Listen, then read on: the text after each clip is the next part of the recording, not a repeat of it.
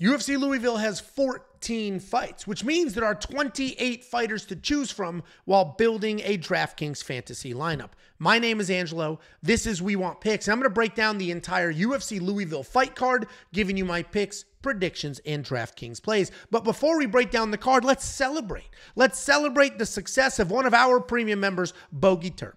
Bogey Terp went out there last week at UFC 302 and won $7,500. He won $7,500 playing DraftKings Fantasy. And it didn't stop there. He didn't just take his $7,500 of winnings and put it in his pocket. He then went out of his way to tweet and reach out to us saying, I have been a subscriber of yours for over a year now, and I listen to Angelo and Jacob religiously on everything MMA. I was finally able to construct this winning lineup thanks to all of your info and tools from being a premium member. Best subscription I have ever been a part of.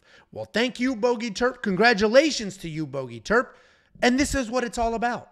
He won $7,500, even if he had been a premium membership for 2 full years and won nothing. $7,500 of winnings is 5 years of premium membership. Premium membership is only $10 for an entire month. And not only do we give you the picks and the bets, we give you tools and insight to help you bet on MMA, to help you have better picks with MMA, to help you build winning DraftKings fantasy lineups. The only thing you need to do to become a premium member is go to WeWantPicks.com, click Become a Member at the top. It's freaking $10. It's $10, and Bogey is not the only one. We have had over $560,000 in winning tickets sent our way in the last 6 months. Not the last year, not the last 10 years, not since we've been doing it, the last 6 months. And these are only the tickets that premium members send us, let alone the ones that don't. WeWantPicks.com, click Become a Member at the top. It's freaking $10. That $10 is going to give you UFC Louisville, UFC Vegas 93, UFC Saudi Arabia, and UFC 303, all for that $10. That's $2.50 an event.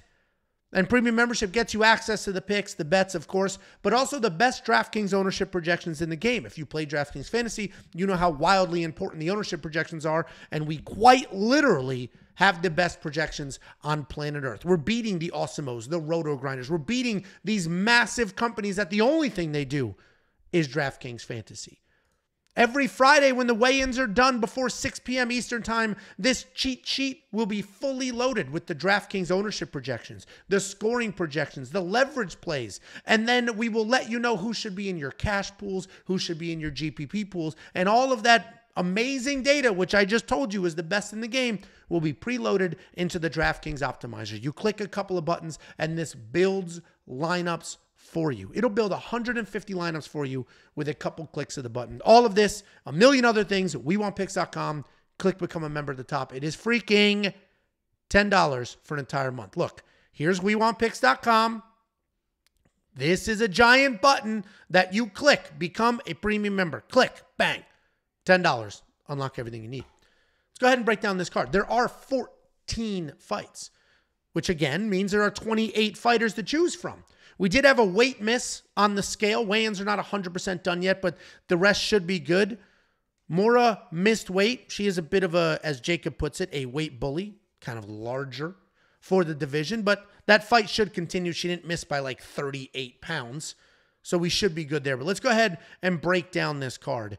Opening up the UFC Louisville fight card, we have Ryan Dos Santos, potentially Ryan Amanda, depending on your sports book or where you're looking, and she's taking on Puja Tomar. Ryan Amanda, or Ryan Dos Santos, is an aggressive grappler. Her striking is okay. It is fluid. She is pretty busy, but she's incredibly light on her feet. She's constantly moving and looking to grapple. She will take you down. She won't be overly aggressive about it, but she will take you down. And then when you are on the ground, she's got a good balance of ground and pound, as well as positions and control and submissions. Her takedown defense is solid, but she's not going to need that here. This is all going to come down to getting takedowns. And I think she does. She is fighting UFC newcomer Puja Tomar. Puja Tomar is being advertised as the first Indian female fighter in the UFC. She doesn't have the greatest record in the world, but she is very exciting. She's tiny. She's tiny, tiny, tiny. But she comes forward wildly aggressive. She will just bomb away with the strikes, moving forward, trying to finish her opponents. Every single thing she throws is with 100% intent. She is trying to take your head off every step of the way. She doesn't necessarily have that wild one-punch power, especially considering how tiny she is, but she is busy, she is active, she is exciting to watch, she is pretty, she is somebody the UFC is going to be looking to push, and I am shocked that they gave her a matchup like this because I think Rayan Dos Santos just takes her down, does whatever the hell she wants because Pooja has no takedown defense. Her takedown defense absolutely sucks. This is a bizarre matchup. The UFC knows what they're doing. They know how to build stars. They know how to do all of that, but this seems like a miss to me. Yeah, Pooja's not undefeated or anything like that, but why even have her here? Why even bring her in if you're not going to try to build her up? She's attractive. She is from the second most populated country on planet Earth. She has a huge fan base already, and she has a fun fight style. Why would you not give her a matchup she can win? I don't think she can win this matchup. She doesn't have the one-punch crushing knockout power that she would need, and she doesn't have the takedown defense to keep this standing. So Rayan Dos Santos wins this fight, and while $9,100 seems steep, I think she ends up being worth it because she'll get whatever takedown she wants. She'll get the finish, potentially. And Rayan Dos Santos is probably worth that money. You know who's not worth that money? Frenchman Taylor Lapilus taking on Cody Stamann. And I specify Frenchman. I went out of my way to say his country of origin because he fights like a Frenchman. He's got that very technical striking but low volume, take no risks style, as some of these Frenchmen do. Not all of them. We got Benoit Saint-Denis out there putting caution to the wind. But Taylor Lapilus is cautious. He will take his time. He will not overcommit. He will not put himself in the harm's way. He is primarily a striker who is developing some very, very good takedown defense. He is coming off that loss to Farid Bajarat. That's a quality loss. Farid is a good fighter, and Taylor was able to defend the takedowns. His takedown defense looked absolutely incredible. The problem is he was so focused on defending takedowns, he didn't think about what to do offensively. 15-minute fight. A 15-minute fight landed 41 strikes. That's not good. That's not good at all. He was a little bit too low volume. I think he was squarely focused on not getting taken down, and for the most part, that was successful, but it didn't win him the fight because you also have to throw punches to win fights. He's taking on Cody Stamann. Cody Stamann's coming back after a year away. He has been gone, and now he's back. He's a guy that's been around for a while. He's been competing in martial arts, combat sports, basically the entirety of his life. He's been wrestling his entire life at all levels.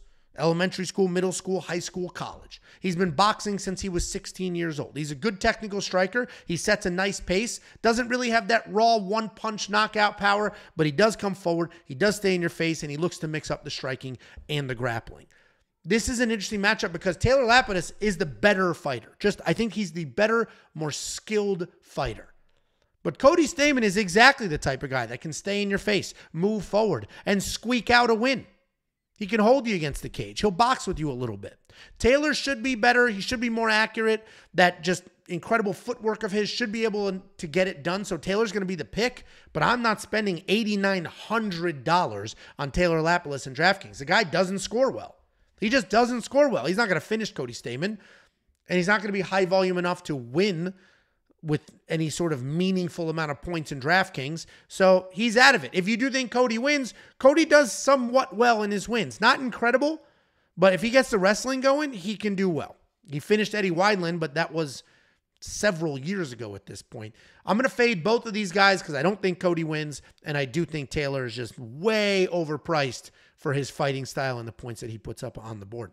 Then we have Eduarda Moura taking on Denise Gomes. Eduarda Moura missed weight. She missed weight. And maybe it matters, maybe it doesn't. She is a bit of a weight bully. She uses that size, using that strength, that physicality to push you around, take you down. She took down national wrestling champion Montserrat Ruiz 3 times in that fight. 3 times took her down and then finished her in the second round. And that's how Eduarda Moura fights. She bombs on her feet. Striking's not great, but she will come across the cage, bomb away, initiate the takedowns, and look to get it done on the ground. She's taking on Denise Gomes. Denise Gomes is interesting because Denise Gomes came out there, knocked out Yasmin Yaryui in all of 4 seconds. I was there in person live. Knocked her out almost immediately. She was a 4-1 dog, I believe. Yasmin Yaryui was a big favorite. supposed to be this incredible striker, and Denise Gomes said, bye, and smoked her. Denise Gomes also just got taken down by Angela Hill 4 times in that fight. Sorry, 5 times. It's even worse than I could have ever imagined. 5 times she was taken down by Angela Hill in that fight. Overall, Denise Gomes is a decent striker with some okay grappling. She's not great at anything, but she is tough as shit, and she will come forward and she will stay in your face. She can pick up the pace. She has no problem taking a shot to give a shot, but I think she's just bullied. I think she's pushed around. I think she's taken down over and over and over again. Even if she can survive, I just think she's going to get taken down a million times. The 2 fights that she lost, Angela Hill took her down 5 times. Loma Lookboonmee is tiny. She's a tiny little thing, and she was taking down Denise Gomes like it didn't matter either. It's obviously a gaping hole in her MMA game is a takedown defense. Eduarda Moura should be able to exploit that. She took down National Wrestling Champion 3 times before finishing her. Eduarda Moura is going to be the pick. I was comfortable with her yesterday at the $8,800 price point, but the weight miss, she's going to need to keep a pace because Denise's not a quitter, and she will stay tough. So I may end up fading Eduarda at the $8,800 because of that weight miss. If she already doesn't have amazing cardio and she tried to cut the weight and couldn't, then we might have to worry about that a little bit. But I am confident that she gets it done. Then we have John Sexy Mexi Castaneda. Listen, I didn't come up with that nickname. I'm not just sitting here as a 40-year-old suburban guy talking about how sexy John. I didn't come up with that nickname. That's not me. That's his nickname. And the reason I have to go out of my way to say that is when we broke down this fight live, I said John Sexy Mexi Castaneda, and people were like, oh my God, so sus. Ooh, that's sus. I didn't come up with the name. It's his name. I am not saying what he is. I'm just saying his nickname. So Jonathan, who is sexy and Mexican Castaneda, is fighting Daniel Marcos. What's interesting here is he is a favorite in DraftKings. $8,200 is favorite money. But in real life, he is the betting underdog. If we look at his scores, he scores pretty well in his wins. He's not blowing it out, but 95 in a decision, 85 in a decision, 83. He submitted Miles Johns and only scored 83. But the reality is he does cover his salary when he wins. And this is a tricky price point because John Sexy Mexi Castaneda comes forward, sets a pace with the striking, will work in takedowns here and there. He is a former Division II wrestler, so he has actual collegiate wrestling. He's not just diving at legs cluelessly. And he sets an incredible pace. And he's a guy that will work in both of those things. So strike with you, boom, takedown when you don't expect it. I think John Castaneda could absolutely win this fight. I'm torn on the money, $8,200. I wish he was a little bit more affordable. I wish he was underdog money on DraftKings Fantasy since he is underdog money in the betting realm, but I do think he gets it done. He is fighting Daniel Marcos. Daniel Marcos is undefeated, 15-0. And on the surface, that seems incredible. Oh my God, 15-0. That's insane. He barely beat Davy Grant. A lot of people think he lost that fight. The dude landed 49 strikes. He won a fight and scored 55 points. He won a fight. Won the fight, 55 points. You get 30 for winning, which means he only scored 25 points, which is awful. He's definitely a fade in DraftKings, even if he wins this fight. It's a full fade. But he barely beat Davy Grant. A lot of people think he didn't win this fight. He knocked a Corey Lang's testicles up into his stomach. Richie Lang threw up his testicles. He threw them up because Daniel Marcos blasted him in the dick 2 times in a row. Not like bang, bang. Just, hey, don't do it again. Boom. Next kick. Right. Just threw up his own nuts. He's not out here dominating like what you would think a 15-0 fighter is doing. You look a little closer and it's like, okay. I think John Castaneda wins this fight. I'm full fading Daniel Marcos at $8,000. He's not worth that money. He's not going to finish John Castaneda. So even if he squeaks out a decision, look at what could happen. You could spend $8,000 on the guy and he puts up 55 points. And if he's a dog at $6,000, $6,800, that's incredible. Not as a favorite in the betting world, or not at $8,000 salary here. Fading Daniel Marcos, I do think Sexy Mexi can get it done. Then we have Andrea Lee taking on Montana De La Rosa. This is a rematch, blah, blah, blah, blah, blah. And the reason I'm making those stupid noises, people are like, I didn't mention it was a rematch because I don't care. It happened in 2019. We're talking 5 years ago. 5 years. I don't care. It was 5 years ago. If you think nothing has changed between these two in 5 years, who cares? It doesn't matter that it's a rematch. It does not matter. Andrea Lee won the first time, put up 70 points. And you know what? If she wins this and puts up 70 points, you're going to look real stupid spending $8,500 on her. I would not spend $8,500 on her. I do think she wins this fight, though. Andrea Lee's the better striker, and that's what she is. She's a technical striker who has learned to work takedowns offensively into her game. She's got a good amount of takedowns in her last couple of fights. Took down Miranda Maverick twice. Took down Macy Barber 5 times. Took down Araujo once. So she has 8 takedowns in her last 4 fights, which is impressive for a primarily striking-based fighter like Andrea Lee. She's taken on Montana De La Rosa. Montana De La Rosa, sneakily the prettiest woman in this division. Just super sneaky. Nobody talks about it because she carries herself like a woman and not like posting ridiculous pictures she didn't be posting. But she's just like super sneaky, the prettiest woman in this division. And she's a wrestler. She's been wrestling the majority of her life. She didn't just start fighting and then start wrestling. She's been wrestling. She wrestled competitively long before her MMA career. The problem is, while she should win this fight with the wrestling, she wasn't able to get it going with JJ Aldrich. Obviously, Tatiana Suarez, taking her down is not going to be the easiest thing to do. Macy Barber is sneaky good and keeps winning fights. My biggest issue here is both of these women are on bad losing streaks, but they're both to good competition. These are all quality losses. You lost to Macy Barber, Tatiana Suarez, and JJ Aldrich, who's like trash or good depending on the day. Those are not the worst losses in the world. My problem is in this JJ Aldrich fight, she only attempted 1 takedown. I would rather she attempted 10 and got none of them. I would prefer that. She only attempted 1. You only tried to do your best thing 1 time in that fight. I can't trust that. Andrea Lee's going to be the pick, but don't spend $8,500 on freaking Andrea Lee. That's nuts to do. Nuts. Then we have Brad Katana, Jesse Butler. Brad Katana, squarely the biggest favorite on this card.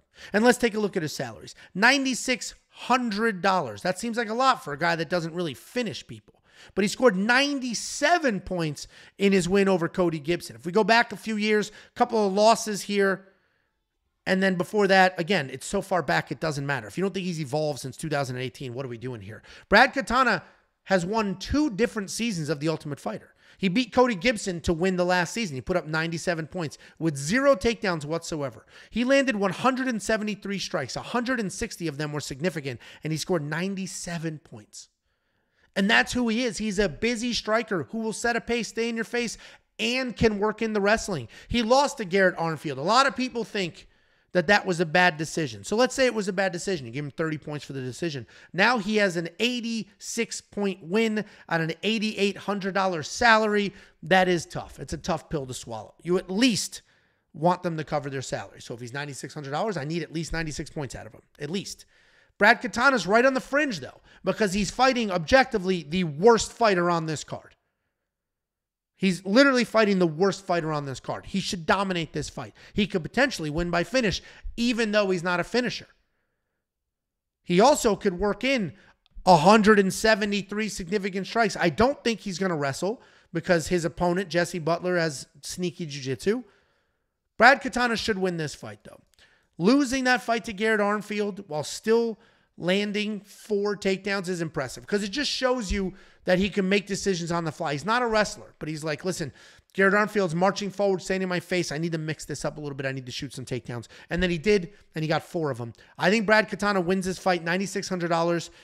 Man, part of me wants to do it, and part of me is like, that's a lot of money to spend for a guy that doesn't finish. But again, he's fighting the worst fighter in this card. Jesse, if you're watching this, I'm sorry. Like, somebody's the best, somebody's the worst. That's just life.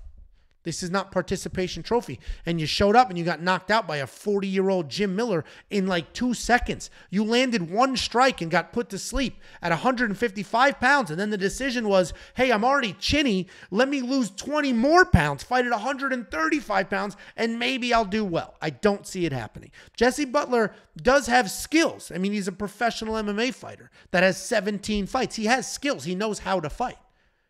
But he's not great at anything. Striking is a little sloppy. Takedowns are just okay. Takedown defense is terrible. Jiu-jitsu's sneaky, though. He can snatch something up very, very quickly. Jesse Butler's going to lose this fight. So the question really becomes, how many points will Brad Katana score? I might shoot my shot at the $9,600. Then we have Carlos Prates taking on Charlie Radke. Listen, Carlos Prates, big-time striker. He loves striking so much, he tattooed Muay Thai across his chest, which is insane to do. He is 18-6. He has lost 6 times. And people are talking about him like he's never lost. People are talking about him like he's an undefeated super killer. He's not. Carlos Prates in this win against Trevin Giles. Wow, he put up 95 points. He knocked him out with 1 punch. He must be the man. Watch the fight. Trevin Giles was beating him. Trevin Giles was winning a striking match against Carlos Prates. Was winning the striking match. And then Carlos landed that one big punch. Was very low volume, doing nothing, landed that one big punch. But he is a very good striker. He does clearly have that one-punch knockout power. So the question becomes, will he land it? He's fighting Charlie Radke. Charlie Radke is a grappler. He is a grappler. But we saw his hands in the Urbina fight. Knocked him out pretty early. Knocked him out clean on the feet. He just fought Blood Diamond in his UFC debut in September. Blood Diamond, Mike Mathetha. Not a lisp. That's just how you say it. Blood Diamond. It was also a very high-level kickboxer like Carlos Prates. And he beat him. He had no problem being boring, holding him against the cage, trying to work takedowns. No problem doing that. And that matters. That, I don't care, boomy, calling people the F word, it almost gives you a little bit of confidence that he doesn't care. I'm here to win fights. And I will come out and I will swing like a man. But if I'm worried about the power, I'll hold you against the cage. I'll try to take you down. He is a grappler after all. I think Charles Radke wins this fight. I picked him to win. I think he wins this fight. I think Carlos Prates, watching him get lit up by Trevin Giles before landing that punch was not good. I think Charlie Radke at $7,000 is a great underdog, and I will probably spend that money.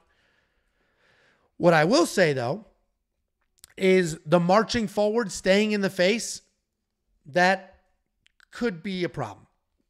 He could march forward, get into Carlos Prates' face, and then just get slapped. That could happen.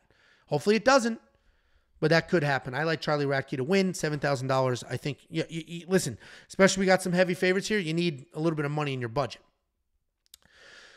Then we have the featured prelim. We have Ludovic Klein taking on Thiago Moises. Ludovic Klein is a very good striker. This is striker versus grappler. Ludovic Klein's a very good striker. He's smooth, he's fast, he's accurate. He's all the things. Good takedown defense at 83%.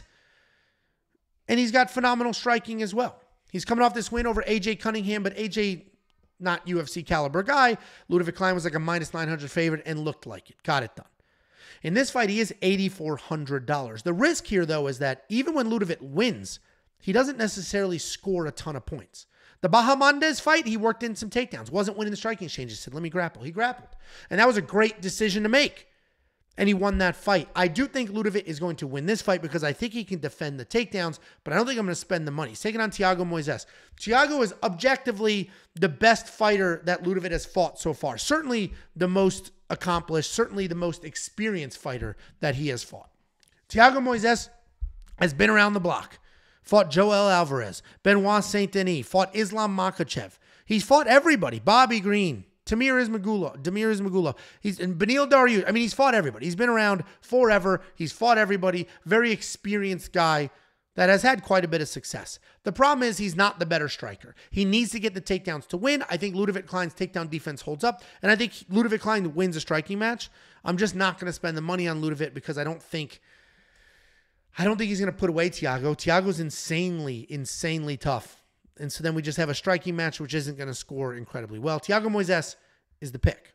Then we have the main card opener. Punahil Soriano taking on Miguel Baeza. Listen, this is a sloppy fight. And if you're building a safe cash game type entry, single entry tournament, if you're trying to get the safe money, a 50-50, a double up, stuff like that, don't touch this fight. But if you're chasing that big payout, if you're looking for the $75,000, the $50,000, the big payout, the large tournament, the GPPs, you need to pick a side here. Because whoever wins this fight is going to score well. And to be squarely on one side or the other is a little ridiculous. We got two guys that have been knocked out like crazy. Punahil Soriano, Division III All-American wrestler. Does he wrestle? Let's take a look. 1 takedown 5 years ago. So no, he doesn't wrestle, but he is a Division III All-American wrestler. He's a fluid striker. He's got some big one-punch power in his hands. He's a tough guy, but he does get finished. He was taken down, submitted by Stoltzfus. He was knocked out by Kopylov, knocked out by Lungambula. Lost to Nick Maximov. That was honestly the most embarrassing of all the losses. The other ones are respectable. All right, Brendan Allen, he's on a streak. Punahele Soriano, tough guy, big power, unreliable. Taking on Miguel Baeza. Miguel Baeza, 2-year layoff. A little more than 2 years, actually, because it was April 16th, 2022 was his last fight. Knocked out by Paulo Fiallo. Where'd that guy go? Before that, knocked out by Chaos Williams. Before that, lost a decision to Ponzinibbio. He's been gone for 2 years. He's on a 3-fight losing streak. Was knocked out in his last 2 fights, and he is priced at $8,700. Are we crazy? Are we crazy? What are we missing? He's a good technical striker. He's got solid BJJ. He's probably the better fighter if we just look at the actual skills. But a 2-year layoff, 2 knockouts in a row against a guy like Punahele Soriano, who is dangerous, who can land that one big punch. Punahele coming down in weight from middleweight to welterweight. There are so many variables here. I'm not touching it. I'm a cash game kind of guy. I'm not the large tournament, let's go chase it. The optimizer will help you build that lineup. The insight will help you get there. The ownership projections will help you get there. You are going to need exposure to both of these gentlemen if you're building that large tournament, because whoever wins this fight will score really well. But I'm not going to touch it for a single entry cash game. I am picking Punahele Soriano to win. It's absurd to me that this is not a pick'em 50-50 fight. It's crazy to me. How the hell is Miguel Baeza 3 losses in a row, 2 knockouts, hasn't fought in more than 2 years? How the hell is he showing up at $8,700? It's beyond me. That makes absolutely no sense. Have some exposure for your large tournament entries. Then we have Julian Marquez taking on Zach Reese. Julian Marquez is another guy that people are well behind. People are loving Julian Marquez here, and I get it. His nickname is the Cuban Missile Crisis. He comes out there. He can fight like a man. He'll throw big. He's a pretty well-rounded guy. He's incredibly tough. He does fade as fights go on. He's not Mr. Cardio. All 9 of his wins are by stoppage. And they're a mixed bag of knockouts and submissions. But even in his submissions, let's take a look. Submissions, 0 takedowns. Submissions, 0 takedowns. Submissions, 0 takedowns. He's snatching things up in scrambles. He's finding stuff. He's a well-rounded guy who wants to bang with you, but if you give him the opportunity, he'll snatch a neck. He'll make something happen. And that's essentially Julian Marquez in a nutshell. He finishes, but he fades. He's tough, but he can be finished. And he just got a standing KO loss to Marc-Andre Barrault, where he had some early success, but he was just getting hit way too much. He is taking on Zach Reese. Zach Reese is a bit of a prospect. He's a massive guy for this weight class at 6'4". He uses his size. He uses his strength. He seems very tight and like very tightly wound, and then he'll bomb away. He has some jiu-jitsu nerd in him, which is a problem. That's what happened to him last time. He ended up on the ground with Cody Brundage, threw up a triangle, and then just kabooshed on his head. Just power bombed on his head, knocked out. But I still believe in Zach Reese. I think he's very tall, very long. And obviously he was knocked out, but he was knocked out because he was power bombed. He does get hit a little too much, but he's got a pretty decent chin. I think Zach Reese can win this fight. I think Zach Reese can look pretty good in this fight. He may end up being the prospect that people thought he was before he got power bombed by Cody Brundage. But I don't think I'm going to have either one of these guys in my lineup. There is a school of thought out there that Julian Marquez is the more battle-tested fighter, the more experienced fighter, the better fighter. You got to bet on him. And that's not insane logic, but he's also a guy that seems squarely focused on OnlyFans and some other stuff. He's a guy that got pieced up on the feet and finished on the feet in his last fight. And yes, Marc-Andre is pretty good, but I can't really count on either one of these guys. If Zach was a far more affordable, he might be worth that money, but after watching him get power bombed, it's kind of hard to trust him.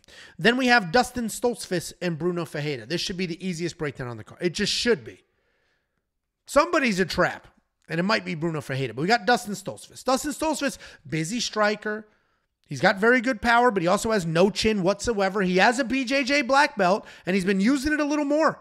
He's got 10 takedowns in his last 4 fights. He's been going to the wrestling a little bit more.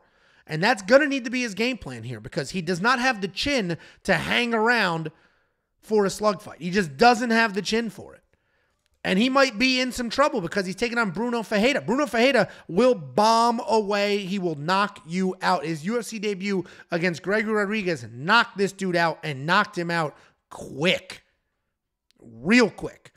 Phil Hawes knocked him out. And Phil Hawes is a guy that can be knocked out, so that one's not astonishing. But knocking out the Gregory Rodriguez the way he did was impressive. He did lose to Nursultan Ruzaboyev, but Nursultan Ruzaboyev is another guy. The guy's 6'5", threw a straight down the middle and got him. And it is what it is. Point being with all of this is Bruno Ferreira is a powerful, fast guy that can knock your head off. Dustin Stoltzfus has no chin. Bruno Ferreira can grapple as well. Not really looking to do it, doesn't need to do it, but he can grapple as well. I think Bruno Ferreira wins this fight. I think he knocks out Dustin Stoltzfus. I think you need to have him in your lineup at $9,400. What could happen is Dustin Stoltzfus continues to freaking shock the world, gets his takedowns, and all of a sudden he looks like an Olympic wrestler.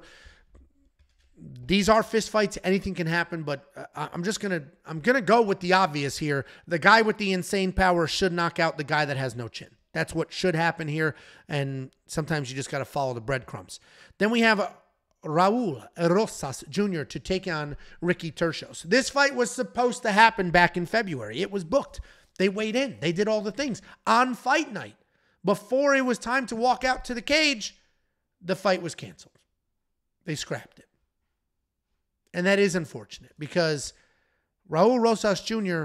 is coming off of this punch knockout, a striking, standing knockout over Terrence Mitchell. And that's impressive because Raul Rosas Jr. is a grappler. He's 19 years old. He's super young. And he's just a non-stop wrestler. 2 takedowns, 3 takedowns, 2 minutes of control time before the sub. 550 against Rodriguez before he completely death-gassed. And then there was some criticism. Well, how good is he?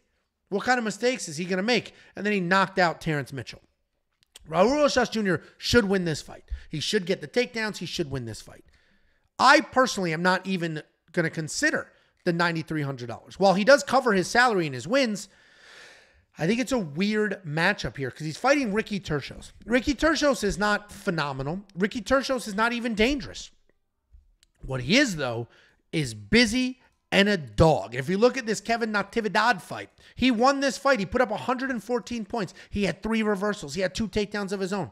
He also was taken down 7 times. He was taken down 7 times in that fight. And he still snuck out the win because of the relentless pressure. His ability to make every single exchange a filthy grappling match, to make every single exchange loaded with scrambles. Ricky Tercios can create chaos. He's like a cartoon with just the cloud and limbs are shooting out all over the place. And that's how he fights. And if Raul Rosas Jr. gets the takedowns and Ricky turns these into wild scrambles, we don't know what's going to happen on those scorecards. So Ricky Tercios at $6,900 is far, far better value than Raul Rosas at the 94.3, whatever the hell it was. I'm fading Raul. I may consider Ricky for my lineup. Raul should win. He's the pick to win this fight. Don't confuse my words here. I'm picking Raul Rosas to win this fight. But we're looking at DraftKings scoring.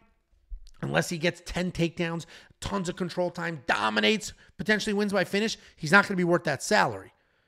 And I don't know if those things all happen with a guy like Ricky Tercios. Then we have the co-main event of the evening, Dustin Jacoby versus Dominic Reyes. This is an interesting one because Dustin Jacoby should absolutely win this fight. He's a high-level kickboxer. He has been competing in professional kickboxing, MMA for plenty of time. And if we go back just 2 years, look at this incredible win streak that he was on. Incredible win streak. He had 1, 2, 3, 4, 5, 6 wins in a row. 7 fights where he didn't lose. Knocked out Da Woon Jung. Da Woon Jung, I think, was on a 16-fight win streak himself. He beat McCall Olenjachuk. Knocked out Stewart. And the knockouts are what's tricky here because he's not typically a big one-punch knockout kind of guy. He is a very durable guy, though. He was dropped by Alonzo Menafield, but won every other exchange outside of the getting dropped. Kennedy Nchukwu finished him, which was very impressive. And why this is interesting is he's fighting Dominic Reyes. Dominic Reyes is a guy that hasn't sniffed a win in multiple years. He hasn't even considered a win in 5 years. He went out there a young guy, undefeated, went out there 12-0, fought John Jones for the title and arguably beat John Jones and bought into his own hype. He lost to John Jones in a sketchy decision and then bought into his own hype. Considered himself, I'm the best in the world. They just got it wrong. And then smoked by Jan Blachowicz, smoked by Yuri Prochazka, smoked by Ryan Spann. And before you tell me the Prochazka fight, oh, he looked pretty good in that fight. In the strikes, he had Yuri in a lot of trouble, arguably had him knocked out. But what was the outcome? And if you have to go back 3 full years to a fight where he was unconscious on the floor to tell me how good Dominic Reyes is, I think you're doing this wrong. I don't think Dominic Reyes wins this fight. I think Dominic Reyes is full washed. And actually, this fight's in the Midwest, so he's worst. Dominic Reyes is worst. He's not winning this fight. He is massive. He does have skills. He fought an absolute gamer of a fight against John Jones, but I will remind you, John Jones, for being what some people consider the greatest fighter of all time, John Jones has a bunch of sketchy close fights. Go look at the first Gustafsson fight. So John Jones isn't full-blown dominating every single person he fights. Sometimes those fights are closer than they should be. I don't think Dominic Reyes wins. I think Dustin Jacoby wins. What makes it weird is that $9,000 price point. Do you think he finishes Dominic Reyes, who has been finished 3 times in a row? If so, he's worth the money. If it's a decision, he's nowhere worth the money. I'll let you make that choice. If you think Dominic Reyes gets knocked out for the 4th time in a row, for his 5th loss in a row to just ride off into oblivion, then Dustin Jacoby needs to be in your lineup. If you think it's a pitter-patter striking match, then fade Dustin Jacoby. And then we have the main event of the evening, Nasruddin Imavov versus Jared Cannonier. This is another interesting fight. This is a very good matchup right here because Nasruddin Imavov is a prospect. He's a good guy. He's a good fighter. He's very, very long for this weight class. He's a busy striker. He's constantly working forward, trying to get something done. He can work in some takedowns. His game plan against Chris Curtis was take him down. He took him down 3 times before the headbutt. And he put up 42 points in a fight that had no decision and ended in the 2nd round. He just worked Dolidze over 5 rounds, just beat his ass over 5 rounds. Just lit him up, was clearly the better striker. Nasruddin Imavov is good. He's very well-rounded, and he's very good. That loss is to Sean Strickland. Didn't look great in that fight, but he still landed 131 strikes total, with 123 of them being significant. He just couldn't get the wrestling going, and Sean Strickland's forward pressure, nonstop striking got it done. Losing to Phil Hawes 3 years ago, that's not the best look. But Phil Hawes is wildly talented. Nasruddin Imavov is very good, but this is a tough matchup. Yes, Jared Cannonier is 40. I get it. He's 40. But in this Marvin Vettori fight, look at that. 155 points. He looked better than ever. That is the best he has ever looked in a fight at 40 years older. Maybe he was 39 at the time. That was 10 months ago. Jared Cannonier has big power in his hands. Jared Cannonier can wrestle. He's got forward pressure. He's insanely durable, has insane cardio, and as we just saw in this last fight, insane volume as well. I think Jared Cannonier can win this fight. Certainly, if the Jared Cannonier that beat Marvin Vettori shows up, that guy can win. I'm going to have Jared Cannonier in my lineup at $7,600 because let's look at his losses. Oh, a decision to Israel Adesanya, maybe the greatest middleweight of all time. Decision to Robert Whittaker, prime Robert Whittaker. He did get finished by Reyes. That's the only one that doesn't hold up. But okay, a decision to Jan Blachowicz, former champion. All of these losses are to former champions. Glover Teixeira, decision, former world champion. Jared Cannonier can win this fight. I think he might win this fight, and I will spend the $7,600 on him in DraftKings. Guys, become a premium member. It's freaking $10 a month. You'll unlock the cheat sheet with the ownership projections. They will be preloaded into the DraftKings optimizer. You will have access to everything that we do, and you can join this community that has won over $500,000 in the last 6 months. We just had Bogey Terp putting up a $7,500 winning lineup last week for UFC 302. Go to WeWantPicks.com, click Become a Member. It's only $10 for an entire month's worth of access.